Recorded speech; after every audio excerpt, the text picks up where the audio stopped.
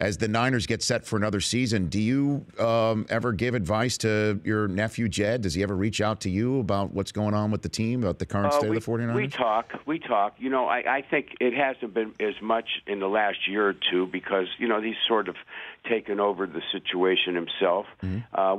When he first took over, we spent some time together, and I talked to him and tried to give him a little bit of advice. But those are growing pains, and you just have to live with it and take your lumps and take the good times with the bad times. And I think the 49ers will be fine. I think they'll come back to where they were. The Rich Eisen Show, weekdays at noon Eastern on Audience.